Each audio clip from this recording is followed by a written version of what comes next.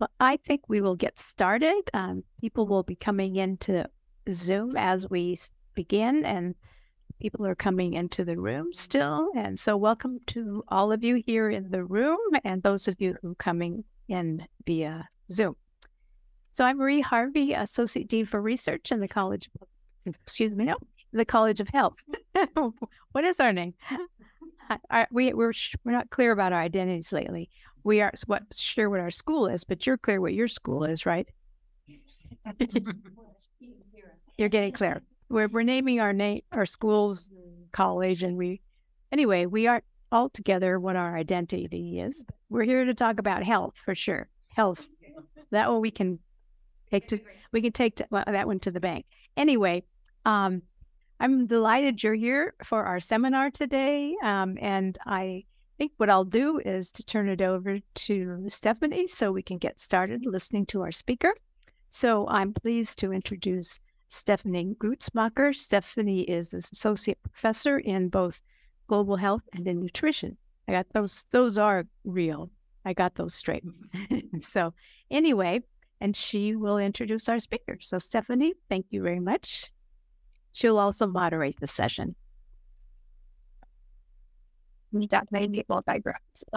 So sorry. Thank you, Marie. So our speaker today is Kristin Yarris. She comes to us from the University of Oregon. She is an engaged anthropologist with a professional background in public health and community mental health, whose research and teaching lies in two primary areas: transnational migration and global mental health.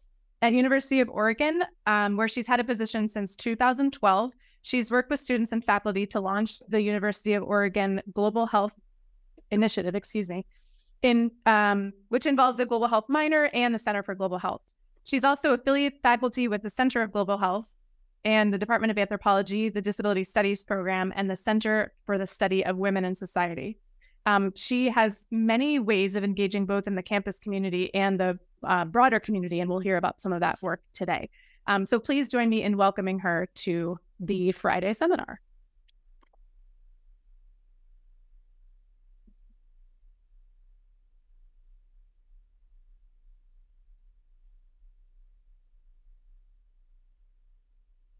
Thank you so much, Stephanie.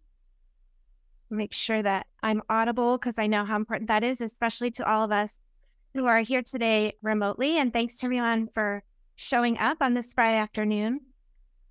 Thank you in particular to Marie Harvey for the invitation to be with you today. And the connection that I have to Marie came through Jocelyn Warren at Lane County Public Health.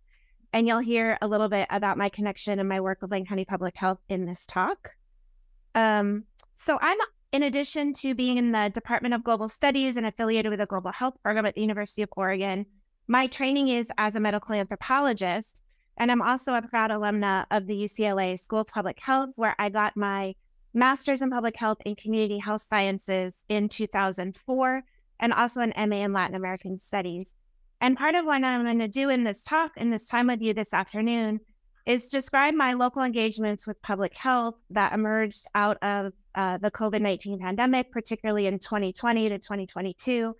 And I was really drawn into this local community health work, I think, by my formation as an MPH student and as someone committed to community health justice and community health equity.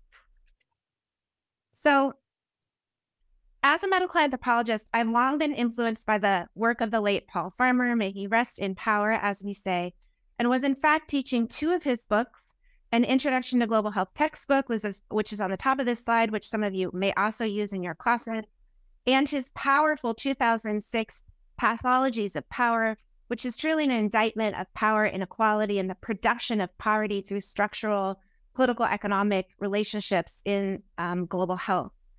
So I was teaching these two books in winter term of 2020 to my Introduction to Global Health class at the University of Oregon, the required class for the Global Health minor, when, of course, COVID hits the world. And I was trying to make sense, probably like many of you in your classes, if you were teaching that winter term, I was trying to make as best sense of the emergent conditions of the global public health emergency in real time, both the epidemiology of disease spread across borders and the unfortunately all too politicized response to COVID-19 in the US and around the world. So as I tried to shift my attention to COVID and its impact for all of us, I began to turn my attention locally. And by locally, I mean very locally, to my communities in Eugene, Springfield. And I connected with the Lane County Public Health Department because, as is said on this slide, essentially all public health in the US is local, and there is no public health without a public sector. Also, fortunately for me, having been a professor in global health for about 10 years at that time at the University of Oregon, I used my student connections. I had a handful of students, former global health students, working at Lane County Public Health. And the collaborations that I'll talk to you about today really grew out of the work that I connected with my students who were on the inside, as it were. So the quotes from Farmer that I have on this slide are really guideposts for me in my academic and professional career, and in some ways also will guide the arguments I seek to put forward in this presentation, namely how economic and social forces shaped the disparate impact of COVID-19, both around the world and locally, and the importance of engaging with local public health or community health efforts to respond not just to public health emergencies, but to what we talk about, building back better from the lessons from the pandemic for robust community health engagements for health equity moving forward. So in this presentation, I'm going to focus on 3 moments of engagement with health inequities and responses to them locally. First, a rapid community survey of COVID experiences among Latinx community members in Lane County. Second, my experiences working as a volunteer with the Oregon Worker Relief Fund from 2020 to 2022, and I'll describe a little bit more about that project. And third, how I moved those pandemic experiences forward into a collaborative engagement with Lane County Public Health, particularly through the development of LCPH's new Community Partnerships Program, a program that seeks to build on the partnerships forged during the COVID pandemic to institutionalize community health equity work moving forward. So as we know, COVID exposed structural inequities in the US and around the world. These inequities predated the pandemic, but were drawn forward in stark relief by COVID-19. In the US, we saw these inequities reveal the effects and legacies of structural racism and historical marginalization of communities of color, immigrant communities. We also saw inequities by occupation and geography and socioeconomic status. Importantly, also at the outset of the pandemic, and some of you may have noticed this, in 2020, across most of the summer of 2020, we really didn't have good data on particularly racial and ethnic disparities in COVID in the US. And in part, those efforts have been remediated. But early on, it was hard to figure out or track in real time, especially comparatively across jurisdictions or states, how different communities of color in the US were being impacted. We also, of course, saw fragmented and unequal access to testing, immunizations, and medical care and treatment. And then the pandemic revealed for all of us the lack of federally protected paid sick leave, caregiving leave, our limited social safety net, and then particular vulnerabilities experienced by undocumented people, their inability to access state unemployment insurance benefits, early inabilities to access CARES Act benefits as they were written out of the first initial CARES Act. And so in this talk, I'm going to explore a little bit about local responses to those inequities and to those gaps. But what I want to mention here is that, of course, we in public health and critical medical anthropology knew about these social and systemic pathologies that were shaping upstream the downstream drivers of health inequities long before the pandemic. And that's why I put this quote from Paula Braverman and her colleague on this slide. This was an article that I was teaching. It was published in 2011. So for, more than a decade, we've had an SDOH framework, social determinants of health framework in public health that has been motivating our work. But COVID comes along and draws forward the importance of this work to address social and structural drivers of downstream health inequalities. So for Latin communities in the US in particular, these inequities looked like, and here I'm talking about what I've come to think of as the pre-vaccine year, the year of 2020. Latinx groups across the US experienced 2 to 4 times higher rates of COVID infection, disproportionately high mortality rates, up to 1.5 times higher than their white counterparts nationwide. And in our state, Oregon, we saw similar disparities. Latinx folks bore about 3 times the proportion of infections compared to their proportion in the population across the state. And this was the summer months from June to September 2020. And the same pattern figured locally in Lane County, where I was working. While Latinx folks are about 12% of the roughly 350,000 population in Lane County, there were almost a quarter of new COVID infections. And one pause here on collection of race and ethnicity data. I'm sure some of you were looking to the same data visualization online sources that I was in this time to try to track some of these impacts. Fortunately, I had the Johns Hopkins COVID Tracker, the COVID-19 Tracking Project, and the Institute for Health Metrics and Evaluation making this data available to us. It wasn't always comparable across states. And I'm really interested, if anyone wants to speak about this in our conversation after the talk, in Oregon's REAL-D efforts to kind of collect better, more robust data, not just on race and ethnicity, but ability status and lessons learned from the pandemic about the importance of making visible health inequities and collecting data to do so. So how do we explain these disparate impacts of COVID for Latinx communities and other marginalized communities and in Oregon, in the US, and globally? In other words, what are our explanatory models for health inequity? So here again, I'll draw on Farmer's work in Infections and Inequalities, another of his favorite books of mine, where he talks about, to anthropologists in particular, the need to resist facile or immodest claims of causality. And when he's speaking to medical anthropologists, what he's telling us is to look beyond cultural beliefs as explanations of downstream health inequities. For Farmer, of course, the work is really about poverty as a fundamental driver of ill health and disease. But also we have competing, what we might think of as existing on a kind of spectrum, competing explanations for health inequities, from more cultural explanations that tend to attribute downstream health outcomes to individual level factors, beliefs, behaviors, or sometimes at a family or community level. So during the pandemic, early on, we heard a lot of talk about pre-existing conditions. We heard talk about overcrowded housing.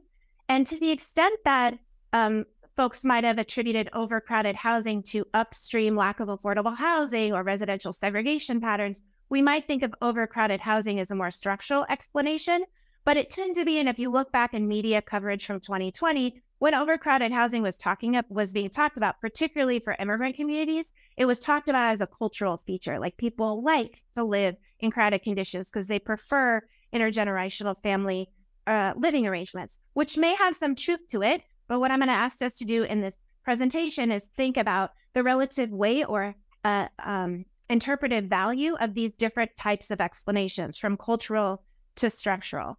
And of course, as we think about structural explanations for health inequalities, we're thinking about explanations that lie in political systems, in economic inequities, in social policies, and the ways in which those disparately impact historically marginalized communities.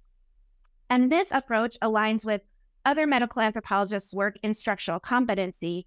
So I've been inspired by the work of Helena Hansen and Jonathan Metzl, and often teach in my classes this notion of structural competency, rather than, or in addition to, thinking about the importance of cultural competency for healthcare providers.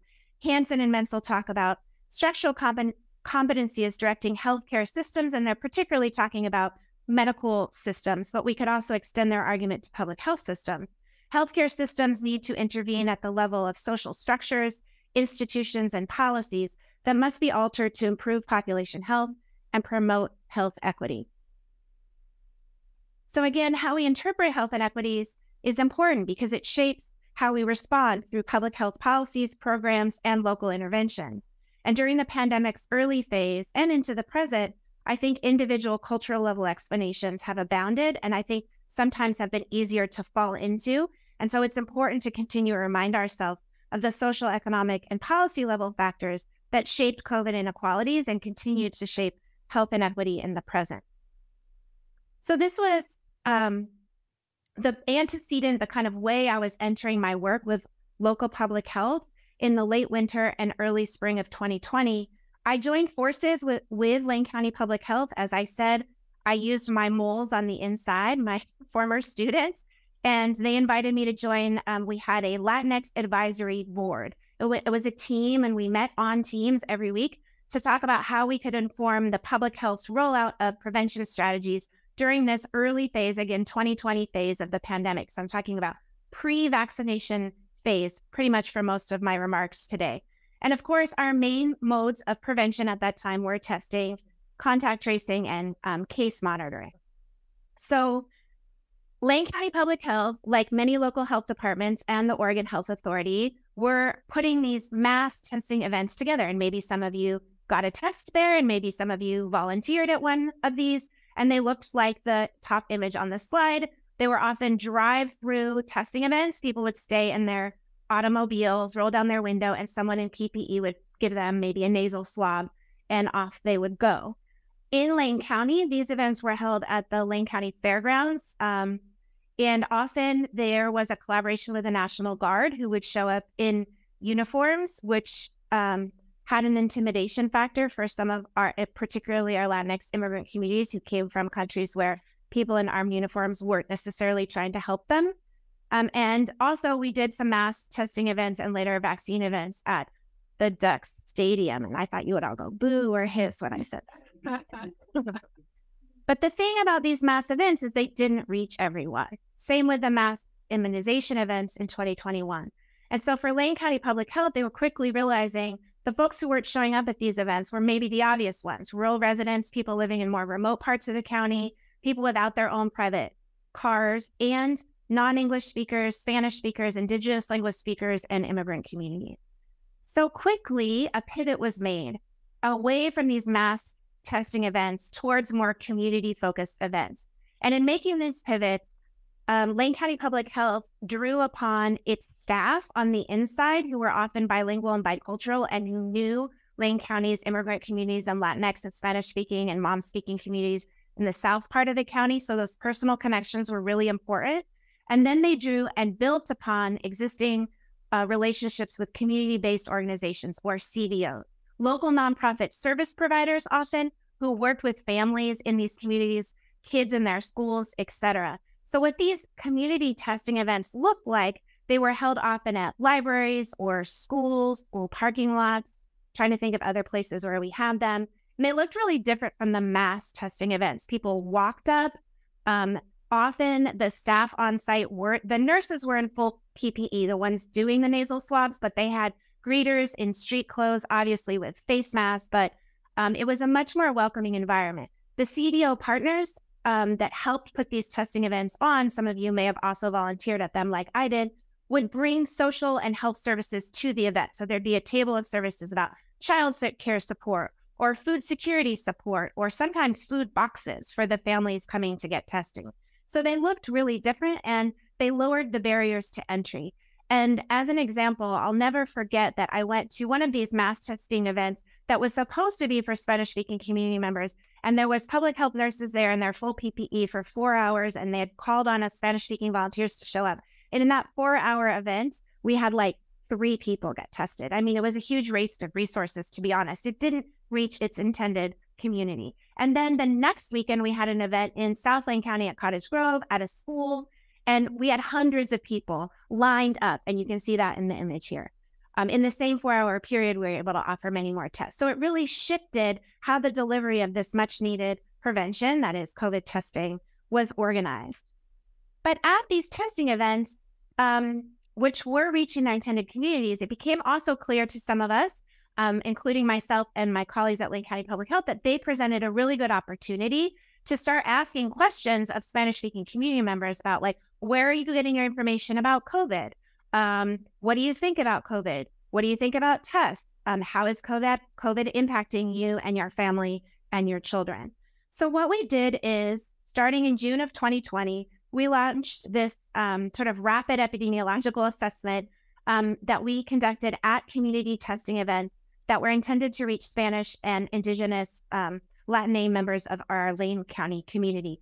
Our overarching question was really, it's hard to imagine at this time because much has since been published, but in May, June 2020, when we were bringing this together, we knew very little, if anything, about how Latinx immigrants in the U.S. were experiencing COVID, what they thought about it, where they were getting their information. So literally we had a very pragmatic question. This was a very applied project. It was just for the county health department to better understand this part of its service community. I did get IRB approval for this study, and I just want to say I was so appreciative of the University of Oregon IRB for working with me because we ramped this up really, really quickly. And of course, we were collecting data in the field in this pre-vaccine period when we were concerned about disease spread. So it meant for me as an anthropologist, I wasn't going to be doing hour-long sit-down interviews with people in their homes. I was going to be doing these interviews in hopefully under 5 minutes because we were really concerned about exposure at kind of an arm's distance from people. We might have violated that 1 or 2 times. And we use this great program called EpiCollect. Have any of you ever used it? Super cool, and it's free. So I encourage you to check it out. That's a look at what it looks like on my phone. And what this enabled us to do was myself and my wonderful student, Carolina Lira Sanchez Arredondo, who is my mole inside the public health department, we were the data collectors in the field. So we mounted our little questionnaire. There was about 10 to 15 questions, very basic, like where are you getting information about COVID? What's the impacts of COVID on yourself and your family, etc. And we were able to collect that data on our phone and in real time. I had 2 graduate students on the back end. Of course, we were all closed down, right, and working remotely. So they were in their living rooms or bedrooms or at home safely analyzing the data. So what this enabled me to do is after every testing event, I produced a report for the health department. Like, this is what we're finding. The other thing I want to mention here is we collected no demographic data. We didn't ask sex, gender. We obviously didn't ask immigration status. We didn't ask age or anything. And there are several reasons for this, and I'm happy to talk about this more, both why we did it and the limitations of this. But from a public health perspective, of course, it limits our ability to do like fancy statistical modeling, and descriptive statistics is pretty much all we have. But what our main concern was not asking anything that would push people away from these events, or word would get out that there are these surveyors and they're going to ask you private questions. So we kept all of that out, and we simply just asked people about their experiences of COVID. It also became very clear to our friends and colleagues at the public health department that on every single flyer announcing every testing event and later the vaccination events in 2020, they had to put in bold print, you will not be asked about your immigration status and you will not be asked about your insurance status, because those were real barriers for people, inhibiting them from coming and showing up at these public health events. So that's a little bit about our survey and EpiCollect. It's a fun little app and it's free. Okay, so a little bit about our findings from this survey. Again, as I mentioned, our main interest was just describing the community's experience of COVID and channeling that information back to Lane County Public Health so that they could tailor both prevention messages and health outreach programs moving forward. So we asked folks, where are you getting your information about coronavirus? And you'll see here on this slide, hopefully, there's about 70 respondents, but they could select more than one response. So the N isn't exactly 70 here. The N is much higher. But most people were actually getting their information about COVID. Again, this data is June to October 2020, all pre-vaccine phase, early phase of the pandemic. Most people are getting their information on our one Spanish language radio station, La Que Buena 97.7, La Emisora. So that's where they were getting their information about COVID. And yet, Lane County Public Health didn't have any regular PSAs or communication on the local Spanish language radio. And unfortunately, still to this day, despite my prodding, oh no, this is being recorded. I mean this in a good way. We need to use local language radio stations as local public health, because while social media is important, and you'll see most people got their information from Facebook, and I'll talk about that in a minute, radio still matters for folks. And I would argue that it's an important mode of local health departments and even state health departments getting their messages out, not just in public health emergencies, but beyond. So I'll come back to Facebook in a minute because it was the #1 source of information. But also I want to draw our attention to the fact that only about 5% of folks were getting their information from what we might call official channels, the CDC, the OHA, or Lane County Public Health, which had a website that they were updating. So people were turning to more informal channels of communication, and Facebook was the #1. But the other one I want to mention that doesn't show up here because it's in the other category is a number of parents said they were getting their information from their children's schools. And that became really important, especially as we moved into the vaccine rollout phase. Lane County Public Health was able to partner with Head Starts and our 3 main local school districts to get information out about the vaccine and then later about pediatric vaccine availability. So it's for, I think, for local public health to really partner with schools, and also Head Starts is really important because those are folks that people trust, right, in their community, their school teachers. So back to Facebook, about actually, here it says 27%, but if you continue the survey to 2021, as we did, we ultimately had like 5 phases of it. The number or proportion of people getting their information about COVID on Facebook continued to rise. And at one point, it was like 50% would tell us that. So as we move through the various phases of the survey.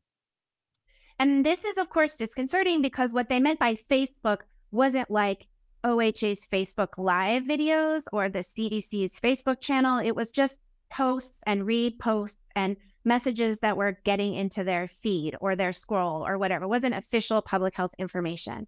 So Facebook, as we know, subsequently, Facebook and other social media companies came under criticism, particularly in 2021 and beyond, for spreading misinformation about the dangers of COVID vaccines. And, still remains, I think, a big and important area for those of us interested in public health communication, the spread of inaccurate information that goes unregulated online on some of these sites.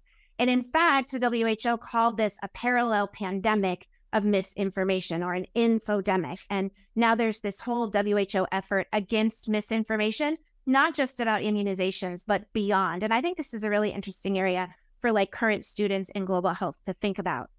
But the thing I want to say about Facebook as a source of COVID information for Lane County Latinx or Spanish-speaking residents is it's not unique to them, right? Like millions of people in the US and around the world, billions, are getting their information about public health, quote unquote, COVID-19 shots and tests from Facebook. So this source of misinformation is much bigger than immigrant communities or Spanish-speaking communities, but there are ways in which we might think about misinformation that's spread through Facebook as a social risk factor unique to Latinx communities. And here I want to draw our attention to the fact that this is the summer of 2020, in which the U.S. probably can be described as a very hostile political and discursive climate to immigrants. ICE raids and deportations are running rampant.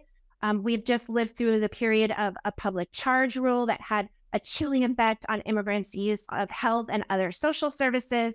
Community members knew people who've had experienced workplace raids, and this information is also spreading online. So one of the beliefs that people had that was spreading on Facebook was that if you go to a COVID testing event or later a vaccine event, your information is going to be registered with the government. You got a government service, a COVID test or a shot, and that might come up against you when you seek to adjust your status or apply for a green card or legal permanent residency status. And that has a real chilling effect on your willingness to come forward at a public health testing event.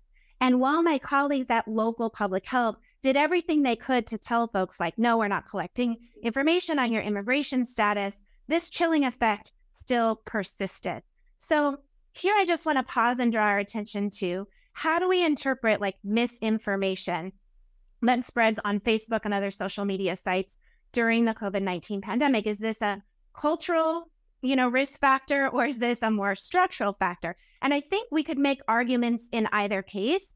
But as I heard increasing stories as I was surveying people at testing events about COVID impacting their spouse or COVID impacting someone in their family, and then not wanting to go to the hospital because they don't want to use services because last year they applied for their green card. It started to be clear to me that some of this like misinformation was actually grounded in real political fears. And then unfortunately by 2021, in Lane County at least, and I'm not sure if this happened in Lynn Benton, a lot of our testing events became the sites of anti-vaccination and white supremacist hostility. So we had testing events and later immunization events where people would drive. It always is a white Ram pickup. I'm not sure why, and no offense if that's your vehicle, but flying big American flags or "Don't Tread on Me" flags in the background. And literally, I was at an event in a rural part of our county where they literally circled the wagons and intimidated the nurses so much that before the community had even showed up that day, we just called it, right? So this fear, this hostile political climate, right, like showing up at a testing event or fears of being tested, which I'll talk about in a minute, is also founded in unfortunate political realities, or what we might call structural barriers. So I'm happy to come back to, Facebook and misinformation. I think I'm going to skip this slide for the sake of time, but I just will mention that as I've been talking about a little bit, one thing we did was feedback in real time to the health department, what we were finding about how people were learning about the testing events and where they were getting their information about COVID. And then we made recommendations to the health department. So some of those are, listed on this slide, and I've mentioned them. I've mentioned them already. So returning to structural barriers to prevention, and here we're really thinking about testing because that's our main mode of prevention in this phase 1, this 2020 phase of the pandemic. There are other barriers that our survey respondents mentioned, including a lack of money. So there's an idea that testing might not be free, even if everywhere on our promotional flyers and infographics, we said, prueba gratuita, people still thought they might have to pay for it. Lack of health insurance was also listed as a barrier, even if, again, we said on our flyers, like, you don't need insurance to show up. And then people talked about lack of access to tests. And then other folks did mention the hostile political climate as a reason not to get tested. So of our 70 or so respondents in that phase 1 period of the survey, about 60% were uninsured and about 40% had OHP. And one thing we took away from this was that OHP was a really important channel for information about COVID, about the importance of testing, and then later for vaccine outreach, because so many Spanish-speaking members of our community had OHP. I already mentioned the public charge rule. So here I'll just mention a little bit about job loss.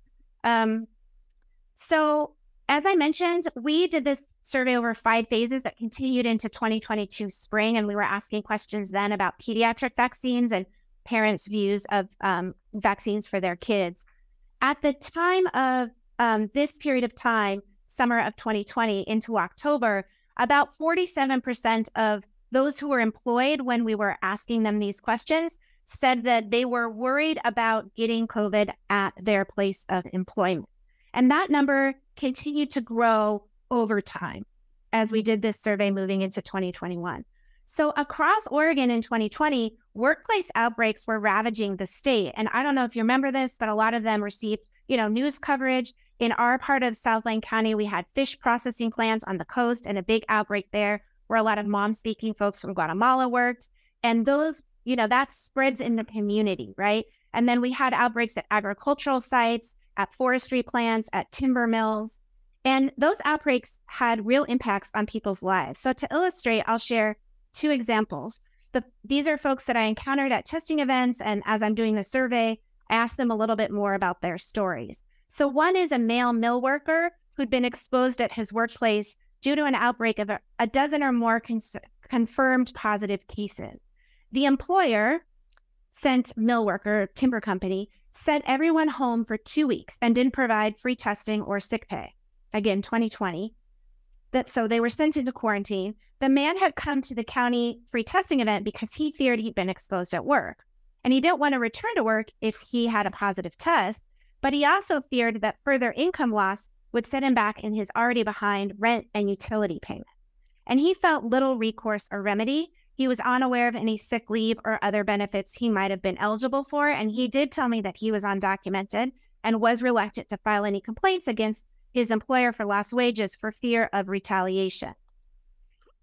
Second, I'll describe a woman who I call Elmira, and she was in her 50s when I met her at a testing event, a different event in August 2020, and she was a domestica, or a caregiver, who'd worked for the same employer, an elderly woman who lived alone, for many years, and this woman paid her out of pocket. Elmira was also undocumented.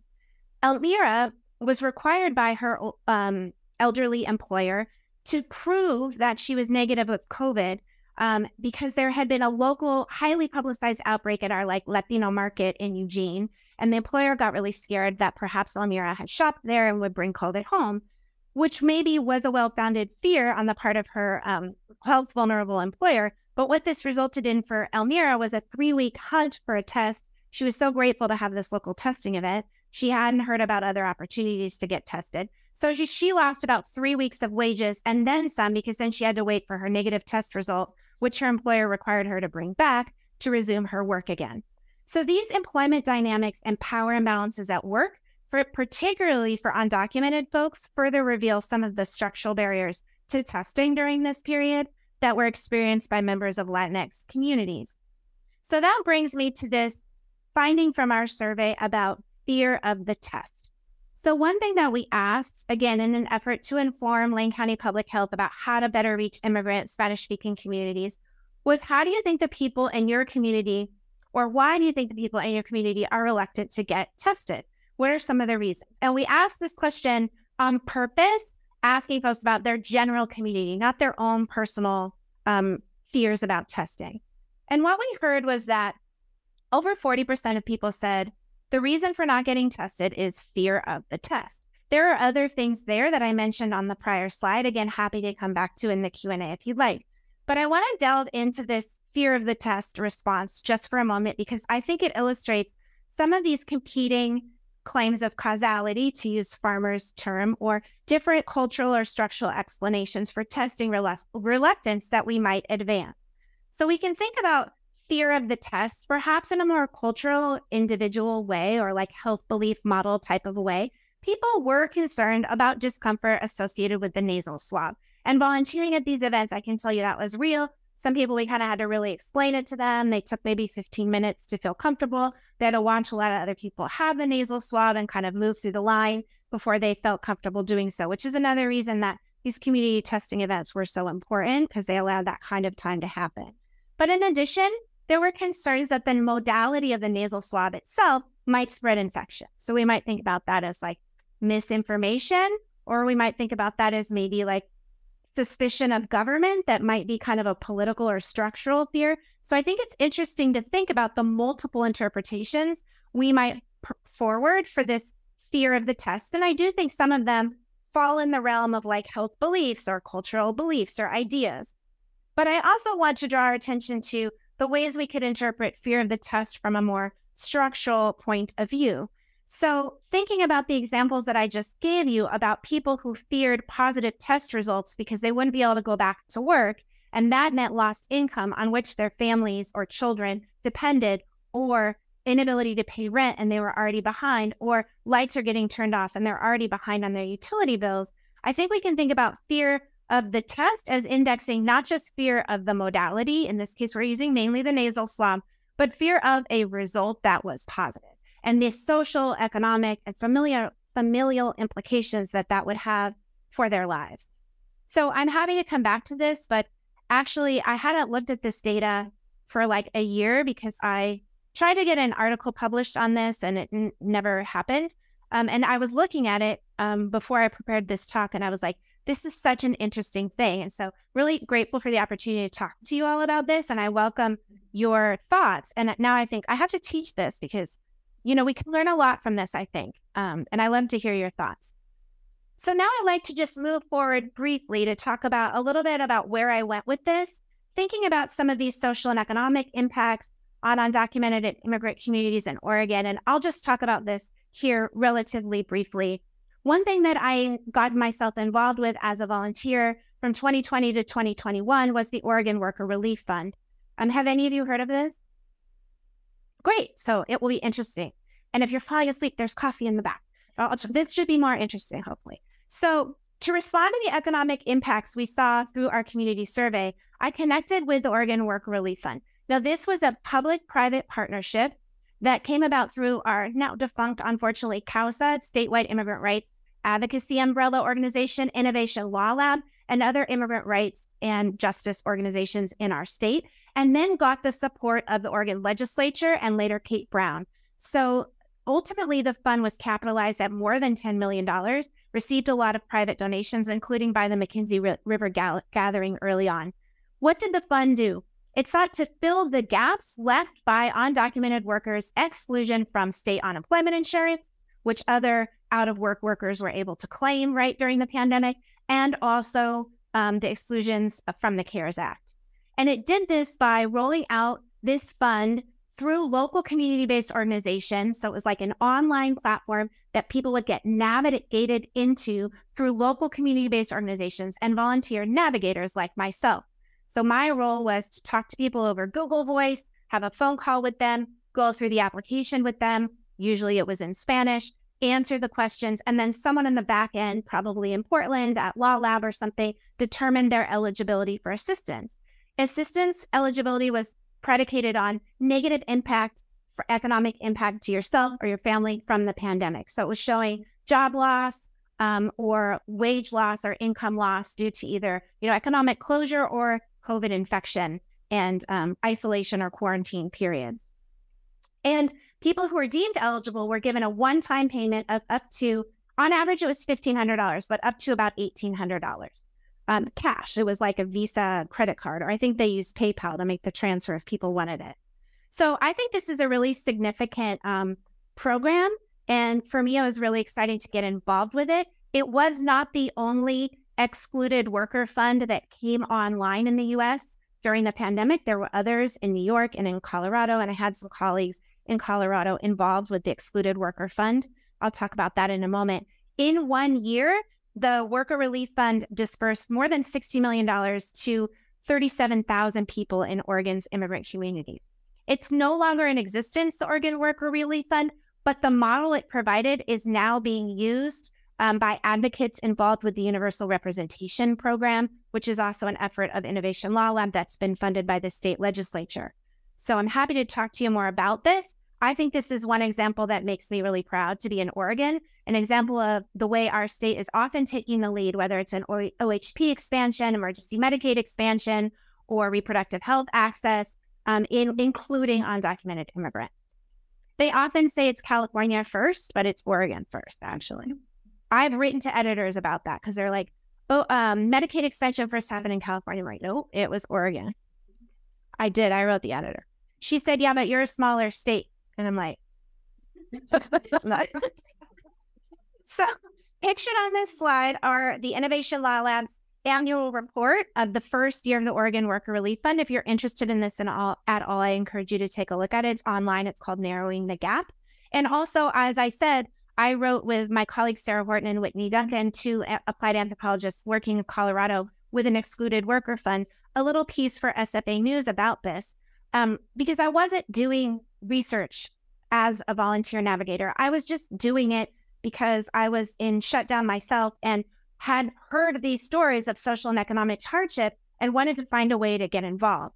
Also, I should say that the local CBO that I partnered with, which is Centro Latinoamericano, which is now called the Community Hub, I also had students working there. So it really benefits me to have students in all good places to hook me up with ways to get involved, former students.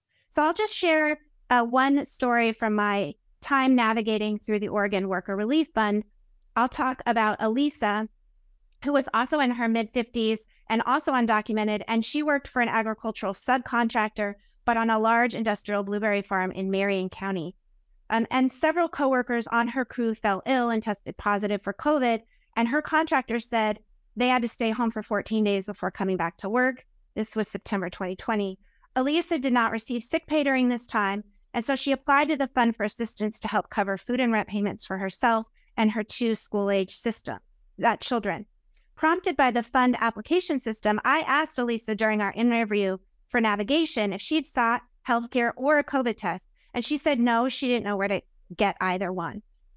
So some communities still weren't being reached by testing or COVID prevention services.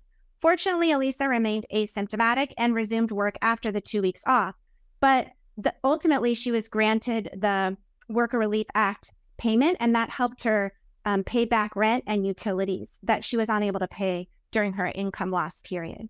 So the Worker Relief Fund, I think, is a really novel example of countering the overarching climate of political exclusion of immigrants and taking a stand to include folks that were carved out of state UI benefits and first edition of CARES Act benefits. So I'm sort of out of time, but I just will mention that I moved this work forward in my partnership with the Lane County Public Health Department. I took a full leave of absence from the University of Oregon from the spring of 2022 till this fall. I'm now back full-time as a faculty member. And during this period of time, I helped do some community assessments to launch the new Community Partnerships Program. And one thing I did was an organizational assessment of all the CBOs that had partnered during COVID at these kinds of testing and immunization events to ask them what their experience was partnering with local public health. Kind of the good, the bad, and the ugly. The idea was to use lessons learned to build best practices for local public health partnerships with CBOs moving forward beyond the pandemic. So the one thing I'll say about this experience doing this community needs assessment, I did qualitative interviews online with staff and directors at about 9 or 10 CBOs. This was done in September of 2022. It was quite cathartic, I think, for both myself. I didn't always tell this to my interviewees, but also to the CBO folks to sit down for an hour and a half and just talk about their experience, because we were now sort of moving beyond the pandemic tentatively, but thinking about the lessons that we had learned. And this word cloud on the slide just shows some of the key themes that came up from my content analysis of the interviews. And as I said, I won't go into this too much, but some of what this shows us is just the importance of local public health partnering with CBOs and using CBOs' knowledge of and expert trusted relationships with communities moving beyond the pandemic. Because public health had to pivot very abruptly from those mass testing events to community-centered events. But hopefully some of those lessons in community partnership are institutionalized moving forward. So in the next public health emergency and for other non-emergency reasons, those partnerships persist. And the CBO staff and directors that I talked to very much want that going forward.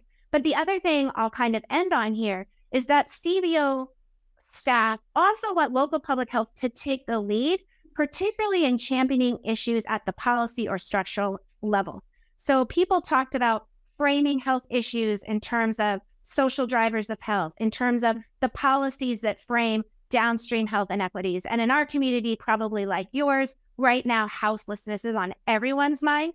So a lot of people were talking about the importance of public health leading on framing houselessness, not as a problem of hygiene or environmental health, which is unfortunately, or like disease spread, which is unfortunately often how it's talked about, but more in line with the kinds of things that were talked about here at OPHA meetings a couple of weeks ago, investments in affordable housing and eviction defense and keeping people sheltered.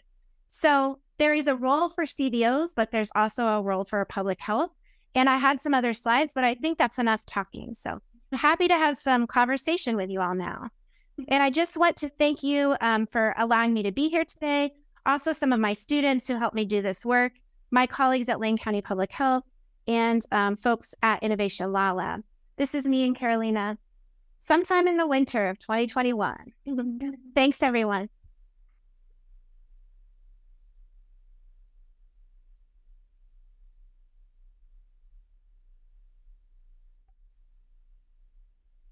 Also, you want to take sure. Repeat the question. Okay, so for folks online, we're currently in the webinar format. So if you have a question, there won't be a chat box, but there'll be a Q&A section, and you can submit your questions there. And we have someone monitoring that section, so we can read your question out loud. Thank you. That was super interesting. And I especially admire the tenacity of getting out right away and doing that kind of timely work during that time. I felt like I crawled under my own desk for a while, and I just got right out there. I did a lot of that. Okay. So are there any questions for Kristin?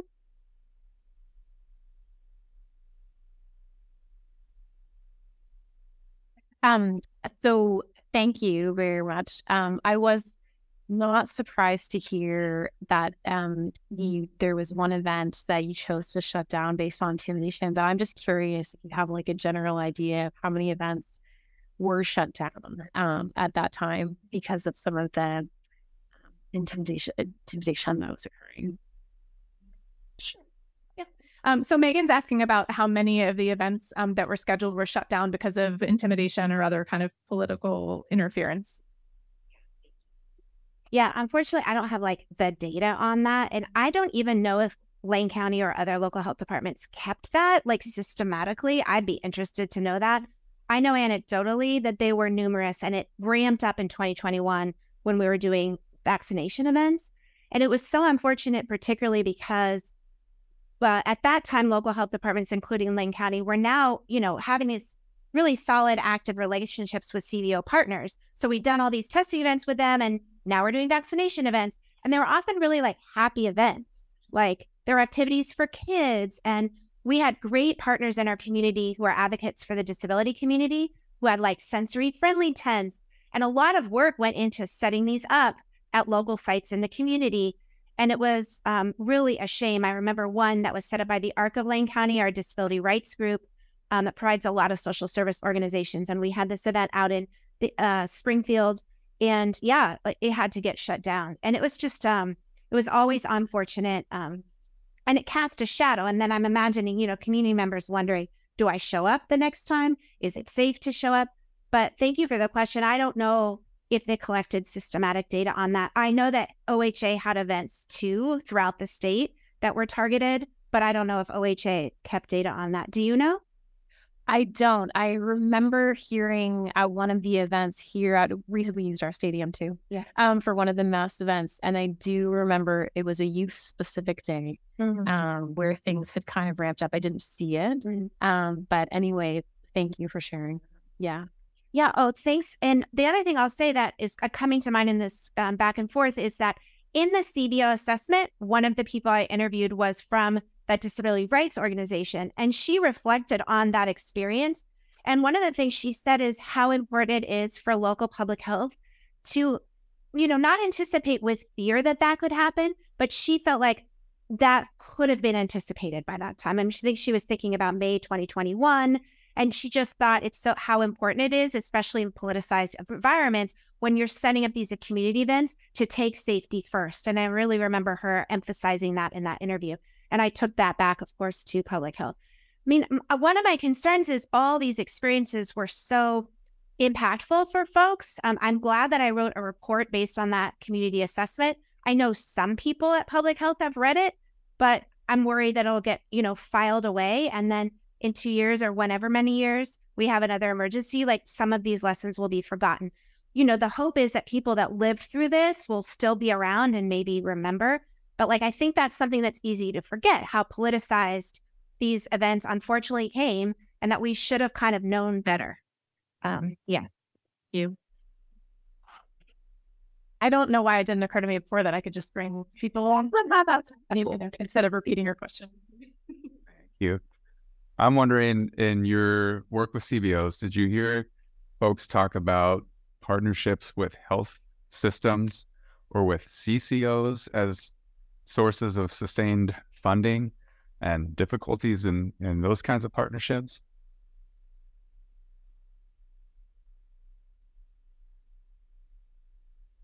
Yeah, thank you so much for that question. So the thinking about, collaborating with CCOs, coordinated care organizations, I didn't ask that in the assessment. It was particularly focused on partnering with local public health. But I do know that in some parts of the county, particularly for us in Lane County, we have a large, as I briefly mentioned in this talk, a large community, hundreds large, maybe thousands large, of mom-speaking folks from Guatemala in the Cottage Grove area. And in that community, there is a pretty strong collaborative relationship for healthcare access with the local, I think it's Pete's Health. I forget the organization that's there, the HMO, the health provider. And they have a network of relationships with CBOs, and they do things like dental clinics and other kinds of reproductive health clinics in the community, and a lot of public education in the community. I've actually had graduate students do some work down there in that community for health providers around issues of structural and cultural competency. But my interviews didn't really focus on that explicitly. Of course, that's a whole other piece of the puzzle. I don't know if you're asking because you're involved here in your CHIP-CHA process, but that's a huge thing in Lane County Public Health is the community health assessment or community health improvement plan. And that's all done in collaboration with CCOs. We have 2 main CCOs in Lane County. I don't know who's on the webinar, so maybe I'll talk to you after.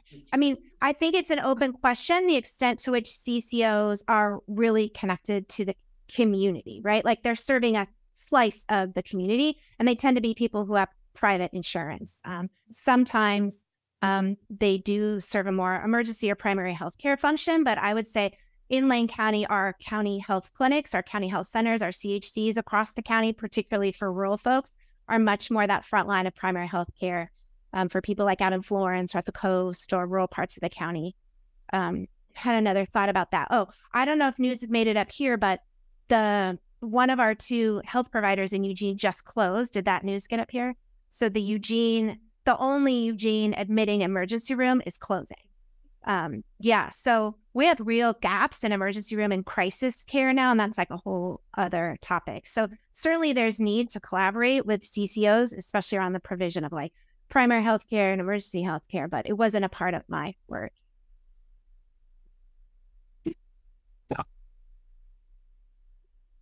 Online and on that course.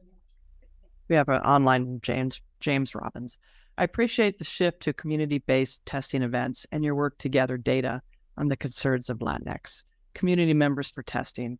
I'm curious if you were able to inquire about the perspectives of CBOs or community members on what equitable testing and disease mitigation would look like to them. Also, did you run into any issues of language access during your work? Thank you for sharing your work. It's like, ask Mike. We should put the second one in the budget. Yeah. It's fun to pass Mike. Thank you, James. That's a great question. Yes. I think that I appreciate the opportunity to elaborate more on like what a community-friendly event would look like. And I'll just do that like more descriptively. Some of our most successful community events were actually at schools. And I think, as I mentioned a little bit in the presentation, like what it's really about is finding folks in different communities who are the trusted, centers of community information, right? So Kenny knows this so well. So like it's diffusing information through people who are trusted leaders, whether those folks work formally in the health sector or not. And often for immigrant communities, like their main interaction, if you will, with like government is through public schools or Head Start, and they trust their kids' teachers. So some of our best events were at schools, and I think it's because the school staff set the event up. They invited public health to come in, and then they used all of their school messaging channels to get parents out. And by the way, when we would do these events, although we had special outreach for Spanish language members of the community, all school parents were welcome. So we had a really diverse set of parents showing up. And I think what that looked like for people was there were tables of information. Like I said, there were like arts and crafts for kids. Eventually, we got up to date with more sensory friendly approaches. And we had like a tent where a parent could go in with their kid, and there was like a blanket and pillows and bean bags, and they could take all the time they needed with the nurse to get their shot when we were doing immunizations or their test. So I think it was just about slowing the process down. And then also, having the food there, having the, person making the squeaky balloons for the kids, like a lot of kid-friendly things. Food boxes were always a big hit because food insecurity was pretty rampant. And then information, we usually had tables from social service providers on available services. And eventually, Lane County also was able to provide rent support and eviction prevention assistance to people. So they were there with their table asking folks if they needed help. So it became this whole event where we were, think of 2020, like we were just saying, most of us were shut in. So it was like the space to show up and like, what's going on in the community and where can I get the help that I need? So to be really honest, I don't want to go back to 2020, but I miss that. Like the zeitgeist of that moment got really addicting to me because otherwise I was just teaching on remote and I was like overwhelmed with my classes, like probably many of you were on Zoom and all the things. But I would show up to these community events and you felt the Weberian sense of collective efficacy. I'll just say that for any sociologist in the room. It felt like this is what community looks like. And public health was just like a small part of that. So the other thing about language, I guess I would just say is that, yes, we had, it was so important that Lane County Public Health, and I would venture to say many local health departments already, when COVID hit, had bilingual, bicultural staff. The importance of diversifying our public health workforce is primordial for just this reason, right? Because you can't just like wait till the pandemic hits to hire people who speak Spanish and know the community. So that was really important. Like they had folks already on staff, but then they realized we didn't have mom speakers on staff, and mom Indigenous language speakers are a big part of our Latinx or immigrant community. So that required partnering with local organizations. There's one social service organization in Cottage Grove that really has trust with that community, and they knew who could translate from Spanish to mom. So they got those folks out at the event. So every time we were in South Lane County, we had mom translation, which was really important. And I won't go into this too much, but the mom language is a non-literate language. So the other big piece of that was in health prevention messaging that the county did and that CBOs did and continues to be a big issue is just like infographics, visual information, because it's a non-written language. Hopefully I answered that. Do we have time for one? Yeah. Okay, so Neil's a patient. Yes. So great.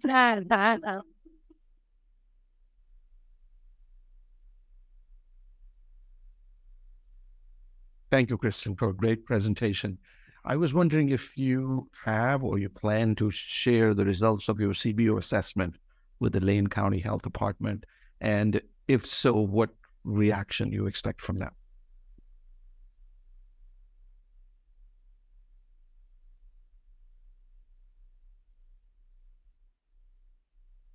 You're getting your stress. Thank you so much. So Neil, thank you for that question. Yeah, I appreciate the opportunity to talk a little bit more about this. So to be clear, when I did this CBO assessment, I'm actually employed for Lane County Public Health. So from 2022 spring through just right now, I was a part-time employee. So they paid me to do it. So definitely I shared it with them. And the Community Partnerships Program at Lane County Public Health came out of public health modernization. One of the key principles there is, community engagement, cultural diversity, and accessibility.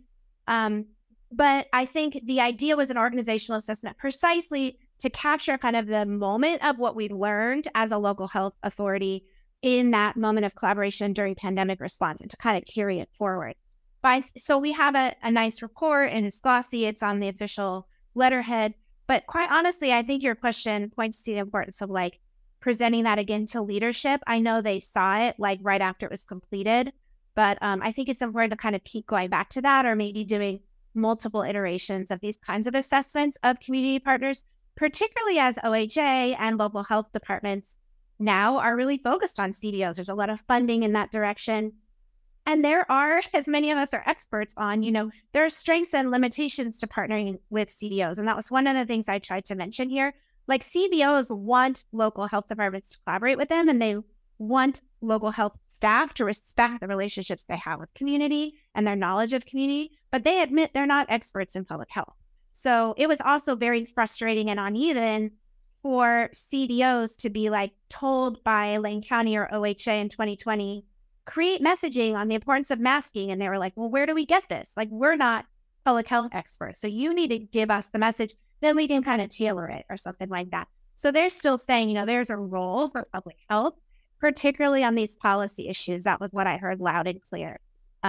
Like they're seeing the problems downstream and they want local health departments to be advocating for policies to address health inequities at the state and quite honestly, the federal level. Because they're like, we don't have anyone on staff that can do that. We don't have the time for that. We're just trying to plug the holes and meet the needs in our community. So I hope that responds.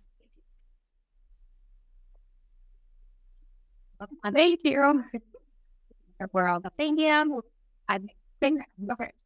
We are at and over time. My apologies for letting that. Thank you. Let's thank Kristin again.